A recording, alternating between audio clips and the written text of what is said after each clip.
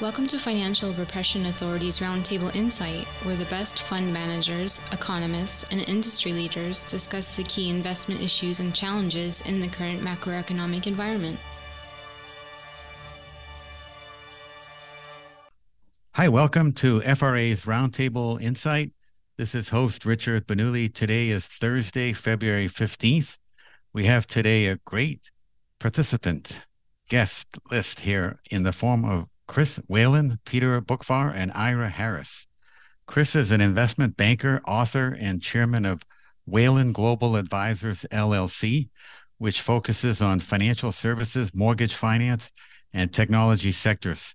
He was co-founder and principal of Institutional Risk Analytics from 2003 to 2013. Peter is the Chief Investment Officer for the Bleakley Financial Group and Advisory, and he has a new Substack platform leveraging from his bookreport.com service. It offers great macroeconomic insight and perspective with lots of updates on economic indicators. And Ira is independent trader, hedge fund manager, global macro consultant, trading foreign currencies, equities, bonds, and commodities for over 40 years. He was also CME director from 1997 to 2003, and a stint also most recently. Welcome, gentlemen. Thank you. Thanks, Richard. Great. I thought we begin with a global macro view on the economy and the financial markets. What are your thoughts, Chris? Well, the global financial markets are yet another proliferation of bubbles. I just kicked out my final piece of NVIDIA, after riding hundreds of percent. So if that's a good inflation indicator, then I don't think we need to say it anymore. The consumer sector is still pretty quiet as of the end of the year. You're starting to see people put aside credit reserves for consumer, but not much. We're just barely above pre-COVID levels of default, credit cards, auto, other than the bottom quarter, the very people who got kicked around by COVID. The rest of the stack is okay. And equities, like I say, it's every day is a new day. New York Community Bank, for example. But commercials where the problems are, they're chunky, they're idiosyncratic, and they're going to keep coming for years. And it's going to be like Texas in the 70s. Some of us can remember that. So interesting. And your thoughts, Peter? So I'll throw in another stock. We don't own it, but it's been quite astonishing to watch. Similar chart pattern as NVIDIA, and that's Super Microcomputer, which today had a 7-day relative strength index of 99, and you can only go to 100. I've never seen that before in my life. So when you see parabolic moves like this in big companies, it just tells you how hypey we are in this phase. And you can have the greatest business model, but what this does is it steals a lot of future returns. And just as running a marathon, person who has a measured pace will get to the end of the race. Those that start out with a sprint will always die out. And when you see a parabolic move, it's the equivalent of a sprint. With respect to the economy, the U.S. economy has a lot of confusing cross currents. You look at the housing market, which has the pace of transactions for existing homes near a 30-year low, but home builders that are building more homes to fill the supply need. But even within the home builder sector, only the bigger ones are doing okay. The smaller ones are squeezed by the higher cost of capital. You have a recession going on around the world in manufacturing, but there's some possible signs that maybe a restocking phase is ahead of us in the second half of this year. You have the consumer, high-end consumer spending money on traveling and going to Vegas and concerts and restaurants, but the lower-end consumer can barely afford a bag of potato chips and a soda.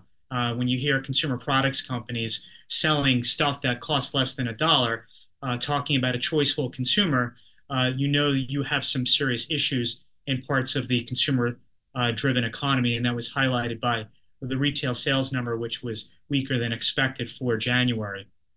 Then you can throw in all the government spending that is lifting spend on manufacturing facilities, building up battery plants and chips, and of course, a lot of infrastructure projects highlighted by Martin Marietta Materials, which sells aggregates and cement that goes into those projects. Then globally, taking a step back, Japan, unexpected decline in Q4 GDP, technically a recession. The UK, technically a recession. Germany, technically a recession. China, obviously having its own economic challenges, all at the same time that the cost of capital is at the highest level in 15 plus years. And I think it's going to take a lot for central banks to give up the inflation fight to have them cut rates and so-called save the day that so many equity guys are hoping for, is the Fed is somehow will cushion every bump in the road for us. Yeah, that's good points. And your thoughts, Ira, and any shooting star examples? No, I'm just listening to them, and they're all really great points. It's and as we look towards those, I can only yesterday the 13F came out, for some of the big investors, and I mean, they don't usually sway me at all. I like to see what they're doing from a trade, because I'm a trader first and foremost. It was interesting to watch Druckenmiller, that he was getting rid of some of the high flyers, Amazon, Alphabet, and what he was acquiring in that last quarter was really caught my interest, because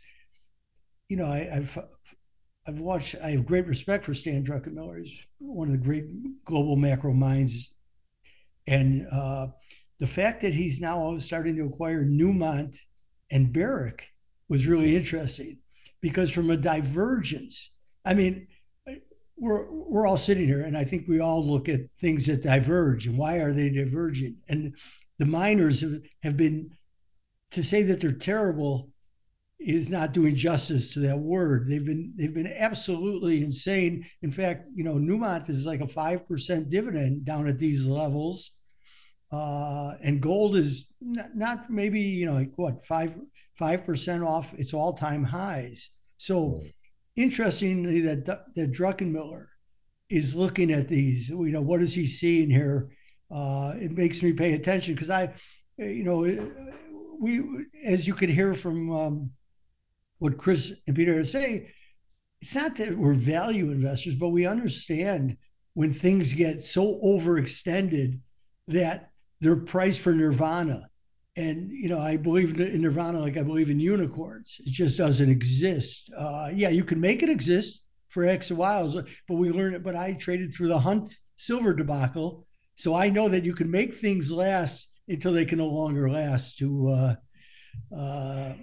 Herb Stein, that which can't, and it can't go. So that will get to that point. So now I'm searching for other things that I think have value going forward, especially, and I know we'll get into it with Chris's last piece on the reconstruction finance program, and what will it mean for different asset classes going forward. So, to Peter's earlier point, Ira, think about the fact that I heard about Thermo Electron yesterday. This is a company I used to cover in semiconductor cap equipment. Now, when you hear about this stock, that is really unbelievable. This is normally a stock you don't hear about. It's a commodity provider, but it has moved a lot recently because of what's going on in semiconductors, ARM, all of the above, right? Right. Nobody knows what's happening. And to your point, and also Peter's point, I think the big crowd that was kind of in a consensus as to the narrative over the last 5-6 years is separating now. You have some people who want out, and in a big way, and you have other people that are doubling down. Look at, to your earlier question, right? Commercial real estate. Why does Chris suggest that we need long-term financing for this stuff? Because, as you know, it's underutilized, and it's not likely to become utilized. So that means that the value is going down. We have higher expectations, higher cap rates from investors. So the value is going down. I think there are a lot of negatives on this. I'm just going through Caro's great biography of Robert Moses, which I urge you all to listen to or read. It's on Spotify. Unbelievable what that man achieved. He was the progressive of his age in terms of what he achieved, right? But we need that scale of redevelopment now. That's a striking thing, and the cost is exponential. We can't convert these buildings to resi, number one, and you can't tax the residents, right, enough to pay for the building. Building's too expensive. So what we're really saying is that the value of all of those assets in urban legacy cities and even southern cities, by the way, it's going to go down. You know, Dallas, Cincinnati, you don't think of these cities when we talk about this stuff, but they have the same problem. Downtown Dallas is empty. They're all out in South Lake by the airport, which is, by the way, extremely overbuilt. We have an overbuilding, problem because all the money from New York went to Texas and built stuff, and same with Florida. So, well, we're going to have a workout opportunity for a lot of financial professionals for years to come in commercial real estate. Yeah, and when I read your piece, I thought back to 1989, 1990, 91, when I had the 3-volume of the Resolution Trust Corporation. I had that on my desk, and then I got the second one that was more up to date, and I did more time advising people they bought banks. They bought banks down in Austin. I tried to buy some property in Dallas, but they were so good that they were not getting out of tech. Well, you may need something like that for the banks, Ira. Yeah. Just for the depositories, right? Work out, whatever. Take preferred stock, because otherwise you're going to merge them together. We're doing that in mortgage, by the way. We're going to get rid of about 2/3 of all issuers in the United States by the end of this year, starting, back in 22. It's quite amazing. So consolidation is the watchword in all of these industries right now.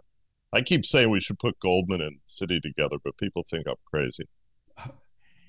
But I think that the commercial real estate problem is it doesn't matter what asset. Now, office obviously has its problems as an asset in itself, but regardless of what piece of real estate you own, if you have debt coming due this year that was priced before 2022, and you have a loan to value ratio that's too high, you're in trouble. Well, they're going to ask you for money, Peter. That's this conversation that's going on everywhere. Exactly. 50 LTV. Right. So you can have a 98% occupied multifamily in the greatest location in South Florida or Dallas, but if your 3% loan's about to reprice to 8 or 9, you're dead meat. Well, the calculus is vicious on cap rates. Once that changes, the value of the building goes down, even if the net operating income is stable. Right. So the value comes down, and you need to pump up even more equity. Your equity is likely going to get wiped out, and you'll deal with the bank on who's actually going to manage it there. You know what I think is going to happen, guys, and I'd love to hear your thoughts on this. I think they're going to do massive forbearance for a lot of these banks. In other words, they'll roll the property if it's cash flowing, if it's occupied, but they know that the value has been severely diminished. So they're just going to ignore the value. So what I'm New seeing, York City. So what I'm seeing, what banks are going to do, like one particular deal that I'm actually in, just as an investor, is the bank is going to give the borrower an extra year or two, but they're basically going to lock in a loss for those 2 years, on the hopes that after that 1 or 2 year forbearance, rates drop notably and the project can be refinanced. So one deal I saw, forbearance, but you're going to burn cash during that time frame, and all you're doing is having your fingers crossed that after that time frame is over, that somehow rates are going to collapse. So if rates just stay where they are, the forbearance is not going to buy you a lifeline other than just a year or two. Yeah, in some cases I've seen them offering to hold the coupon, but they want cash. In other words, they want a margin call on the value of the property. And again, that's tough because a lot of these landlords, remember, got kicked around during COVID. Nobody talked about landlords in Washington or Albany, obviously, when they put the lockdowns in place. So these firms are badly hurt already. And now they're going to go through a restructuring of their major equity assets. I don't know if RFC is enough, Ira. and so many real estate borrowers borrowed interest only. Of course, they all did that. Years. So no principal has been paid down when you had these robust rental increases. Makes it look at the fact that Durst is selling that landmark property they have in Long Island City. That's a brand new, fully occupied multifamily building. They're selling it. They're getting out. That tells you something. And fresh capital is going to have licking their lips for bargains. Well, some people are going to rush in here and buy, but I think those people are foolish. I really do. There was a huge surge in commercial right after the lockdown ended, remember? And then they all thought about it a little while. And I also think global, commercial big stuff that, the big funds and insurers and everybody else chases has got a lot of aspiration in it. A lot of fluff. In parallel to the restructuring, do you see repurposing in different industry sectors or business models? Well, it's funny. A landlord, dear friend of mine, Dale Hemmerdinger, who passed away last year, was head of the MTA, big commercial landlord in New York City. I lived in one of his buildings. And he said, if you're talking about a building before the age of air conditioning, you actually have a better chance of doing a conversion. But the more modern buildings are optimized for commercial. So in order to make that conversion, you got to gut it and do new risers and everything for the services and the whole bit. It's very expensive. Most buildings, it's not worth keeping the outer shell and the frame, right? You might as well just knock it down. And the environmentalists are going to go crazy because they all want us to just use the office buildings. But I got to tell you guys, a city like that is going to become ugly real fast. It's going to be bizarre. I read that only about 15 to 20% of buildings can be repurposed. Look at the Flatiron. That's cool. That's a small building, Chris, I want to get your thought. Like, we have clients in, we've trimmed it because I don't like it, but BREIT, for example. Okay, so let's broaden this out to the institutional world and the geniuses of Blackstone. BREIT has a net asset value that has not gone down. Right. Actually went down, I think, less than 1% in 2023.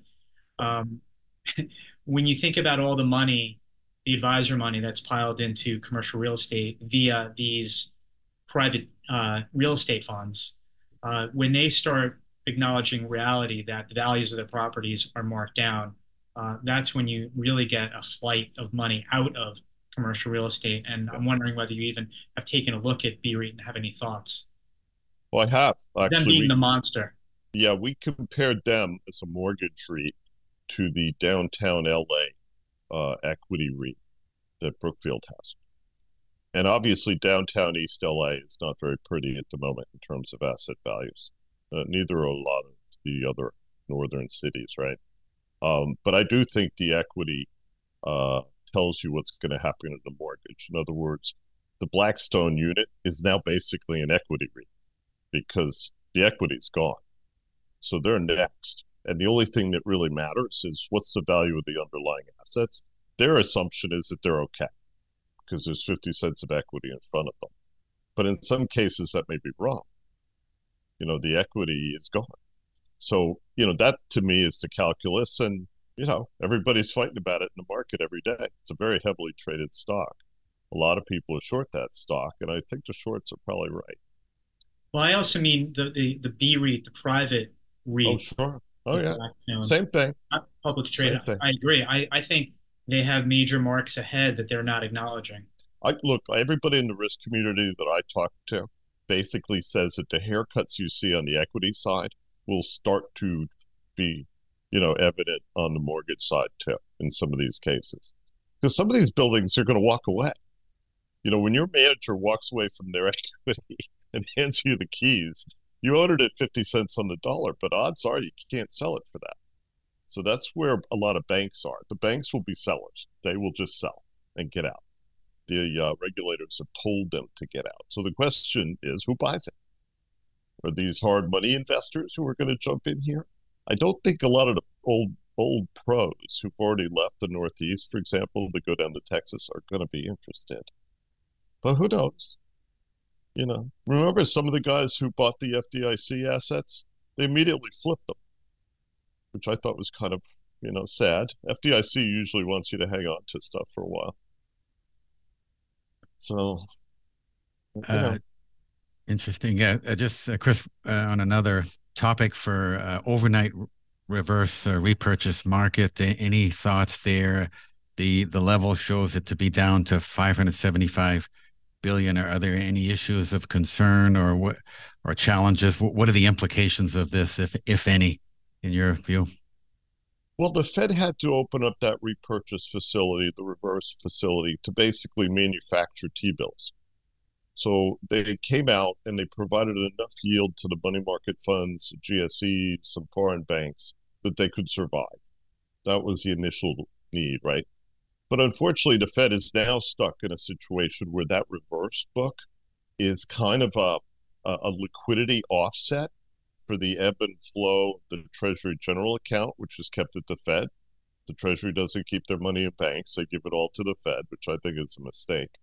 And then everything else that's going on. So the Fed has to try and figure out how much they can let that reverse book go down or even to zero, and then have to manage the market as a result. So, for example, when tax payments go out, the liquidity disappears. You have days when there's literally no net liquidity in the market. They don't know how to measure that still.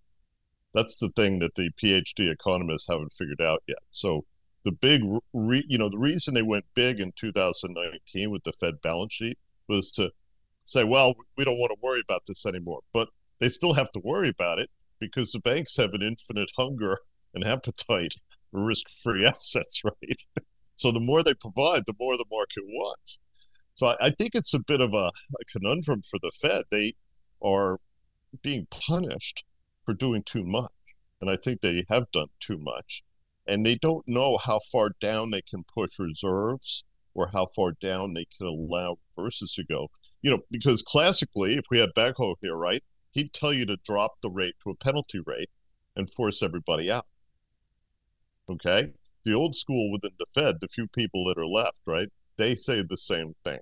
But the guys at the Board of Governors, these are all politicians. So they're chasing their tails and they don't know. They model this versus GDP, liquidity. There is no link between the two that I'm aware of. So, I'd love to hear what Ira thinks about that. Well, Chris, so we're going down this road. So in discussing the piece that you put out, a very good friend of mine, and not the Speaker of the House, but I was in graduate school with him. We still talk regularly. So he loved the piece, but he said, ask Chris, and his name is Kevin McCarthy, like the Speaker of the House, but also from New Rochelle, that's where he grew up. Where he has said, where is the money going to come from with all this global debt? Where is it going to come from? Who is going to ultimately bail all of this out? Because everything we talk about is on a global basis. We're not just talking the U.S. And as Peter has over so many times talked about the effects, and we're seeing it in China. And China is just one little part of it, really one little part of it. There are so many others who, of course, went to the trough and drank from negative interest rates. And you see what's going on in Germany. Germany has so many different problems, but they also have a real estate problem, which Germany is not prone to have. They're so conservative, but now they're in this too. So where is the money going to come from on that basis? Oh, I think you could finance this easily in the bond market, just the way the RFC did. There is an endless desire for risk-free assets out there. And as you've just described so beautifully, the rest of the world is a mess. So if we got our act together, started to address the budget deficit, or at least froze spending, right? That's what I would do. A vehicle like this, where you're essentially a senior secured creditor to the asset, which is how Treasury operates, as you know, when they extend credit, they would have warrants. And you would only use it for situations that were really gnarly and really big. I think the industry would finance the rest of it. But they need some encouragement, because if you tell them that prices are going to fall for the next 20 years after rising for the last 75 years, that's going to be a tough sell. We have to sell the mess, right? How are we going to sell the mess? That's the only way the deal works, right? That's the rule of finance. So that's the problem. It's right now, if you had a busted bank, you had to go out and sell today, people are going to say, well, what the hell is going to happen to prices? That's the calculus, right? And that's why they had to sweeten that deal for Jamie Dimon, even though that was his customer, First Republic Bank, right? He held all their collateral already, but he still needed concessionary financing. to take that book of very strange looking private, interest only mortgages. It's quite a bunch of cats and dogs, by the way. California loans, as I would call them. And speaking of banks, what are your thoughts, Chris, on like banks in Japan as an asset class? Ira's been bullish on this, category. Any thoughts there or insights? Well, the Japanese have had a reasonably good year. They were talking about getting off the zero bound and doing some other things. The only Japanese exposure I have right now is Toyota, because every time the little green babies start yowling at Toyota for not going electric, I say, Dr. Toyota is right. Shut up. That man knows more about material science and electricity than a dozen of the top, ecologists. My God, it's embarrassing, really. He's right. Hybrids is the way to go. Sorry, the periodic table has not changed in the last 100 years. Thank you very much. It's amazing. But global banks. I hope the Japanese banks can figure out a way to grow. The one I follow is Nomura. It's not much going on there. Mitsubishi just sold out Union Bank of California to U.S. Bancorp, continuing the hit parade for foreign banks in the United States. I can't think of one that has done well in this country with an acquisition. So, but if I could yeah, Peter, well, you're very active, so why don't you go and speak to that now? Well, Japan, yeah, we've been long Japan for the last couple of years, and the Japanese banks. I think what we're seeing is the revelation that when you flatten the yield curve as like a pancake, you destroy the profitability of your banking sector, and therefore you inhibit transmission mechanism and economic growth, and so on and so on.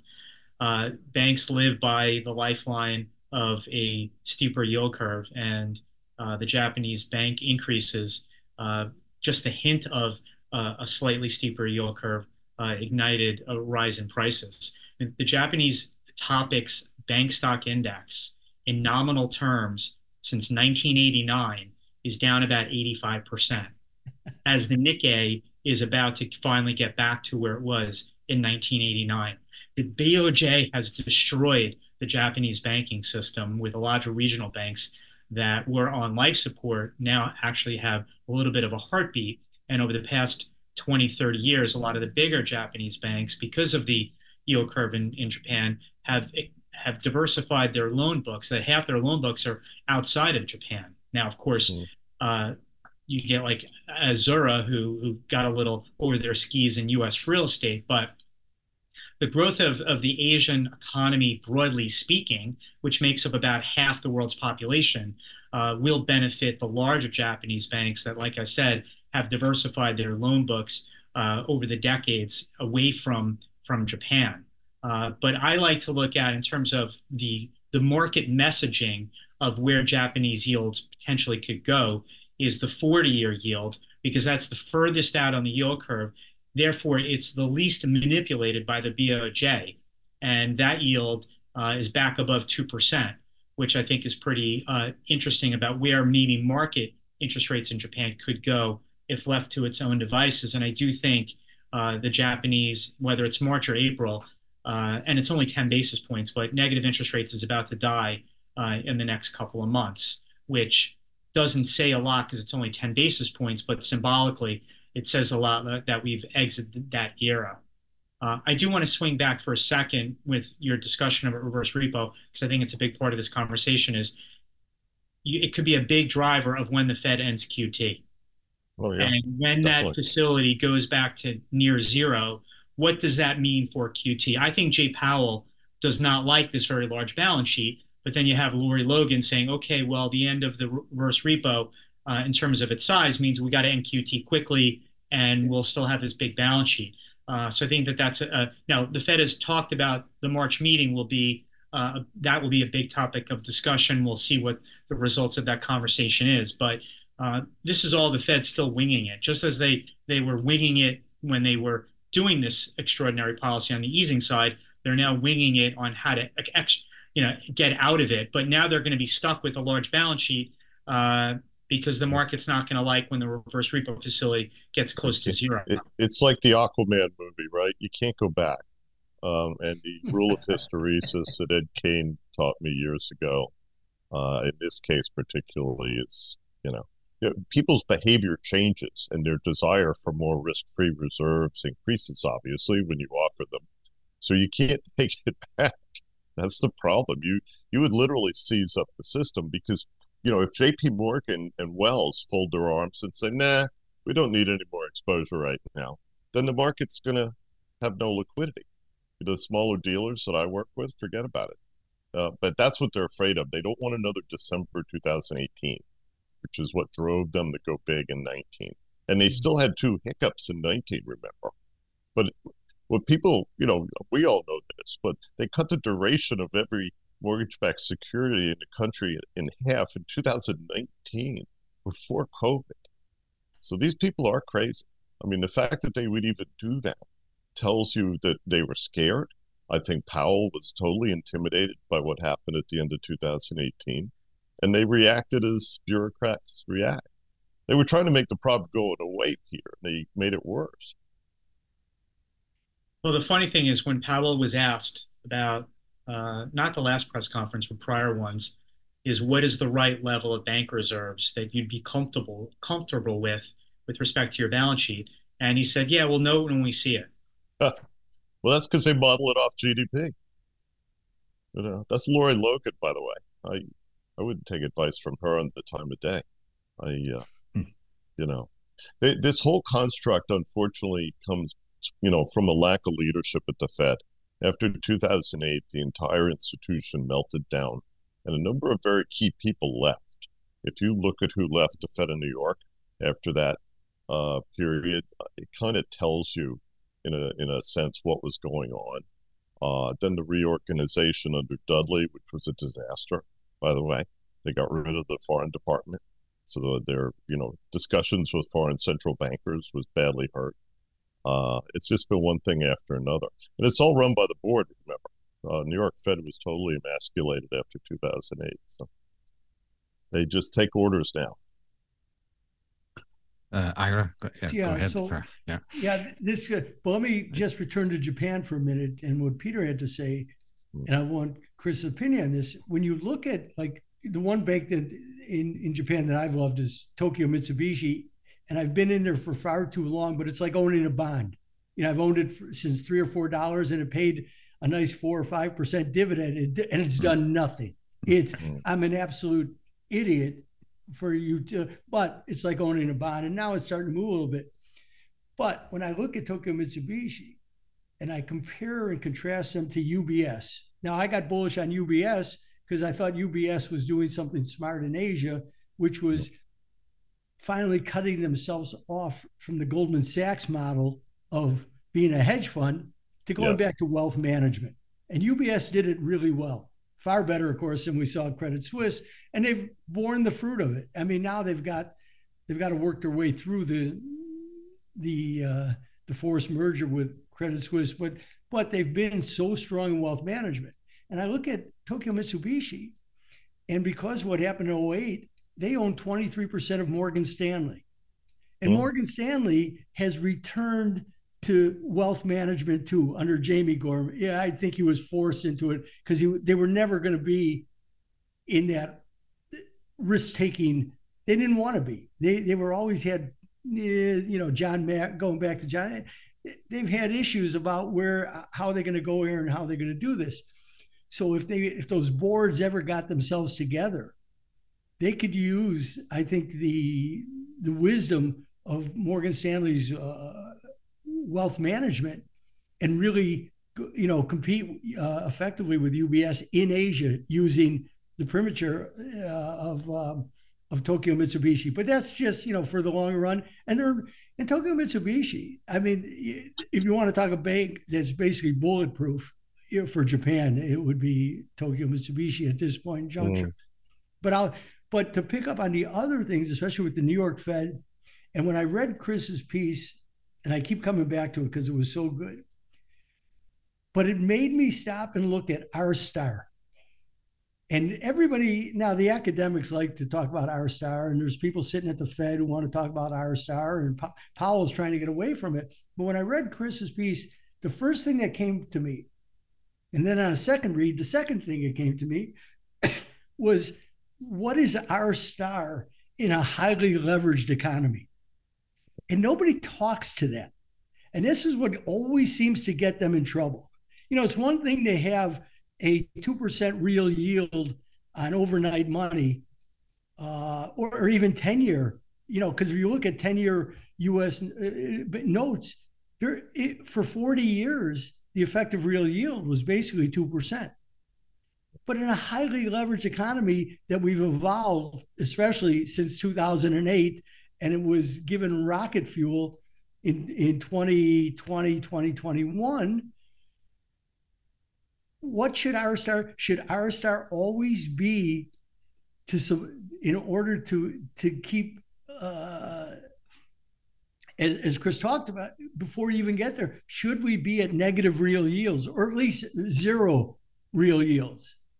You certainly, right now, I would say well, if we use the data out this week, so let's use CPI at 3, so we're at over 2% on overnight money. Now we can discuss whether that's the best vehicle, but where should R star be? And I leave that because Chris's response was he's waiting for the Fed to cut. And based on that, if they really understood the impact of R star and a real effective yield of that high in a highly leveraged economy, they would be a lot more nervous about where they're at than they openly profess to be.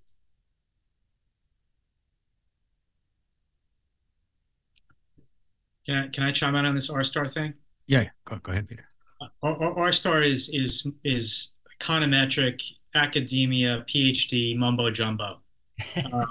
Speaking, Powell doesn't know where the right level of reserve should be. He's also said, I have no idea what R star should be. And you know, historically, before 2008, and going back 20, 30 years, the Fed funds rate was typically 300 to 400 basis points above the rate of inflation. And then somehow they created this R star of 50 basis points. That if inflation's 2, the ideal Fed funds 2.5. And now they think, well, maybe that neutral rate should be 200 or 250. I mean, they're throwing darts at a wall here, which is scary, but that's what they do. Yeah, well, there's so little consensus on how we measure inflations. It's kind of a useless argument. Remember, Neil Kashkari actually mentioned it in one of his comments about a week ago, and I was like, all right, Neil, tell us what it is. And he can't. And they can't document it either. I don't think they should use R star for policy if they can't explain to people what it is. That's really the issue. This is also the same committee that wanted to do inflation symmetry. Yes.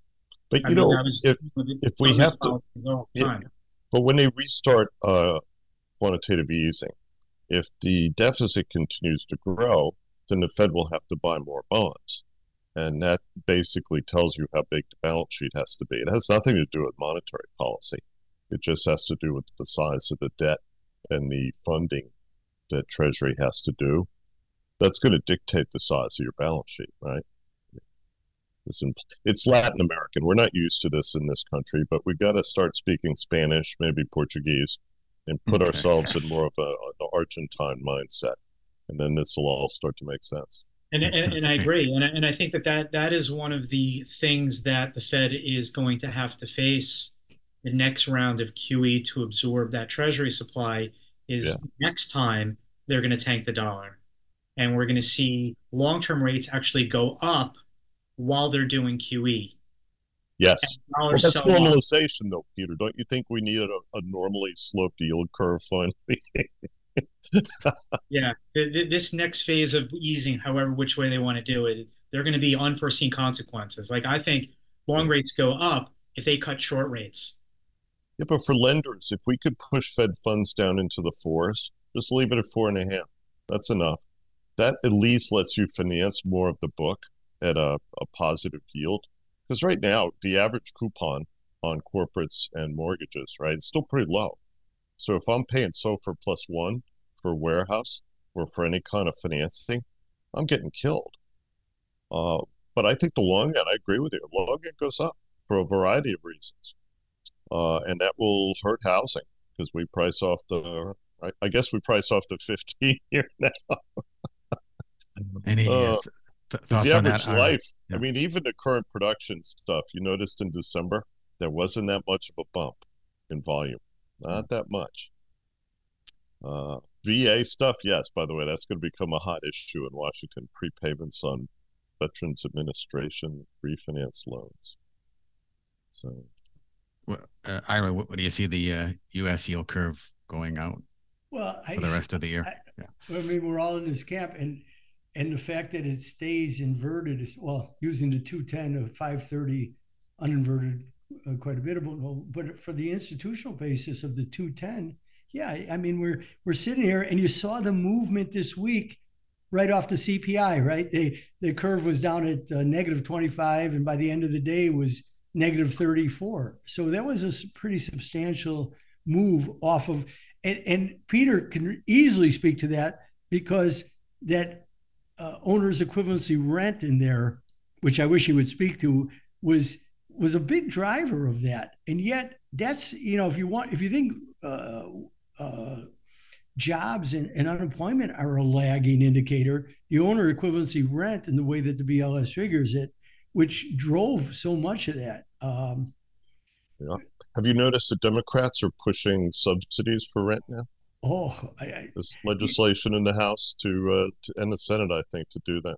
Well, I'm glad you bring that up because I'm so excited for the Humphrey Hawkins testimony to the Senate Banking Committee after those two letters that happened to come out on the Tuesday and Wednesday of the Fed meeting. For, the Elizabeth Warren 4, and it was interesting that Sherrod Brown was not on that, and then the next day he comes out with his own. So I thought that was interesting too. He didn't sign their little letter. He didn't sign, right? I think because he understands that if you drop rates, home prices go up a lot. Yeah, but he came out with his, pushing his own. So I'm waiting for this Humphrey. I mean, this should be quite a show based on, or they're just going to go because they got marching orders to go quiet because Yellen and Brainerd have their fingerprints all over so much of this stuff. I mean, it's an election year and the White House is engaged. I know. Two fully qualified economists. Brainerd is a terrifying example, like Volcker and like Jerry Corrigan, of a kind of mid-level economist that segued to a management role. And it's like, no, but that's what we do. We put people in positions and they have no idea. So I was going to mention two things. First off, notice that Janet sold the full allocation of 10s this time. They had pulled back at the end of last year because the market said no. I think you're going to see them trying to push the envelope on longer term issuance because they need to do it. Four may look really good in a couple of years, guys. Yeah, really. The other thing I would mention is I have a bio of Stan Middleman coming out later this year. He's the founder of Freedom Mortgage. And in my discussions with Stan, that's informed my view of what's going to happen. I think they drop rates. We have a little bump in resi for a couple of years. And then by 26, 27, we have a maxi reset in resi. And I think the catalyst will be commercial because the losses from commercial are going to just keep rolling out every quarter. They'll have no warning. The banks, can time this stuff when they want, but they will continue to, spit up these big chunks of nastiness, and it'll hurt earnings, and it'll add volatility to earnings too. So it'll be very difficult to predict. But I really think the 70s oil patch restructuring rolling into the S&L crisis is an instructive example. We should think about that. And even on the corporate side, a lot of small businesses, medium-sized businesses that were borrowing floating rate, in a way that they've absorbed the rate shock already. But it's the investment grade side, it's the high yield side, it's the leverage loan side. Their maturity walls only get taller and taller over the next couple of years. Why do funds think they can do this, Peter? Come on. See, a bank can hide stuff like this for years. I have some great examples I'm accumulating, by the way. And it's like if there's a bankruptcy, they don't have to disclose it. Yeah. Oh, God. Yeah, the opacity of corporate disclosure on financials is growing a lot. And when I see funds diving into credit, it just scares the hell out of me. Because ultimately, the banks fund them. And if the banks don't like it, they'll pull the funding, and that's the end of it. You know? Also, look at the other side of that transaction. So when we get to hear from private credit, we'll get you 13% returns, equity-like returns. Well, Yeah. I feel bad for the business that's borrowing from you. How are they going to survive with your 13 to 14% interest rate that you're offering them? Oh, they won't. Well, Exactly. I'll give So you another that's why example. these If private gold, credit people, I think, yeah. are. But when Goldman and Rhythm and Morgan Stanley provide warehouse financing for lenders or financing for this kind of stuff from their fund clients, right? They have no comparative advantage. These guys pay full boat for funding. They're right up there with Capital One City. So, if I'm Bank of America, at least I have a relatively cheap cost of funds. Although I will say on this program that Brian is underwater. He is going to drown. So I'm going to put that marker down with you I guys. mean, It's with my it, with bank, this by the way. duration, right? 2.5% yield on the securities book, and he's stuffing stuff into held to maturity as fast as he can. Bad. Yeah. He's not going to make the cut in my new bank index, I'll tell you that. Not in the top 50. There's a lot of people along that stock believing that it's bulletproof. So I know. Well, it's my commercial bank. It's not like they're going to fail. Look, I own the city Trups. I have quite a pile of Trups. So I have a contest among some of our mutual friends to see how many city Trups you can buy. The 9 3/4. yeah. And Wow. the funny story is those are grandfathered as Tier 1 capital, which is why they don't pay them off. So funding the credit card book with that is fine. And just a final question for today, Chris, given this environment and the challenges, what are your thoughts on investment asset classes or trades that make sense? You mentioned the funds into credit, or we were talking before about active investing versus passive investing. Any thoughts on generic asset classes? Well, I picked my own mistakes. So I have largely not been buying equity in the financials. I own U.S. Bank. I just picked up a little because it was cheap. They're a long-term play for me because they're going to absorb Union Bank of California. I own New York Community Bank because I know the Flagstar guys. I love Sandro Dianello, and he's going to fix the bank in my view. That's about it. The rest of my financials are preferred. And then I have, a variety of consumables and staples to just, keep the portfolio on track. I did get out of NVIDIA at 730 or something ridiculous like Okay. this. But, to me, be careful of the financials. We're going into a period of credit, and the credit costs are going to be high. I don't see an end of the world scenario here, but it's going to be ugly for some of them. And, when you have Yellen and, Powell both out there talking about commercial real estate and bank failures, you've got to pay attention to the messaging. Yeah. Yeah, exactly. And your thoughts, Peter?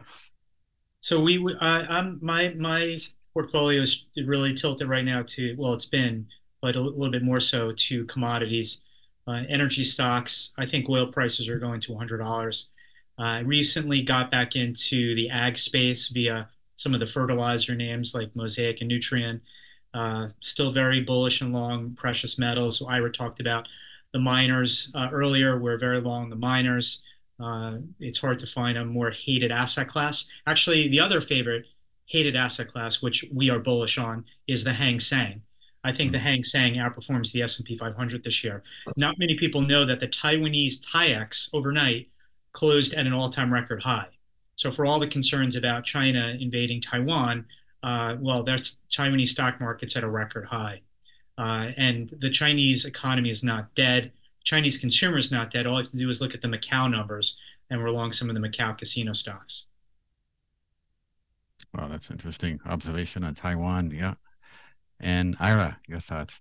Well, I haven't, it doesn't surprise me, but Peter and I agree on a lot of the raw material stocks, especially ag.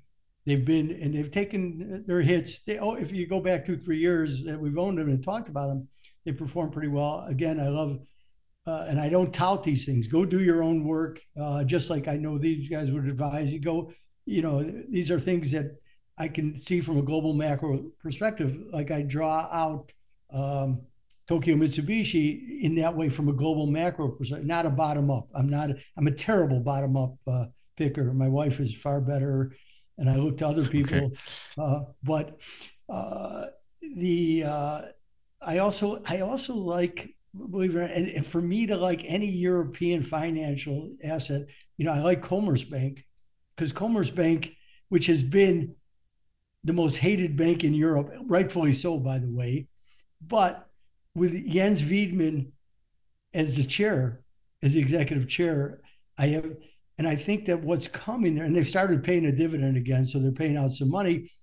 But I think if the EU, and it's an if the EU sustains itself and can get through all these dangerous points, intersected points that they're at, I think you'll see a broker-dealer bond system in Europe, which we don't have now. And when the ECB wrote a paper, I think it was back in 17 or 18, talking about this, that they were going to push that you had to be domiciled in the EU, because they didn't want it to be overwhelmed by Goldman without being there. So that would put Commerce in an interesting position. And they remember what we did to them in the 80s. Oh, yeah. They have some, so I'm just, and now they pay a dividend now. And I have great respect for Wiedmann. And just like at UBS, we have Axel Weber, who, if Merkel wasn't such a spineless person, he would have been the head of the ECB through a more tumultuous period. But she caved to Sarkozy. But that's besides the point. And I want to tell people, read Chris Whalen's piece on the Reconstruction Finance Corp, because in there there's so much contextually that brings us forward today, which is why he wrote it. But it did remind me that the repeal of Glass-Steagall, which created so much havoc in the financial system. But what people forget is the same day that Glass-Steagall was passed in June of 1933, that afternoon, FDIC was passed. And so they forgot either bill, by the way. Huh? They didn't read either bill, by the way. But when they repealed Glass-Steagall, they forgot to repeal FDIC insurance. They wanted to. Yeah, that was not ever going to happen. But so they Once gave you them give the it, you can't take it away. It's like reserves. Yes. So they allowed the banks to play with they allowed them to privatize their rewards by and publicize the risk. It was a beautiful model until it wasn't. But I think this is a great conversation. Really appreciate it. Yeah, it's been a great, insightful discussion on the market and the banking system issues and challenges. Thank you so much, Chris, Peter, and Ira. Thank you, guys. Have a great day. Yeah, you too. Take care. Thank you. All right, thank you, guys. The FRA Roundtable Insight Show is for informational and educational purposes only and should not be considered as a solicitation or offer to purchase or sell any securities. The investments, investment strategies, and investment philosophies discussed or presented on the show each involve their own unique risk factors which are not discussed on the show. Any discussions among the panel participants or responses to listener inquiries are based on the personal opinions of the panel participants and do not take into consideration the listener's suitability, objectives, or risk tolerance. Please be advised that you invest or speculate at your own risk.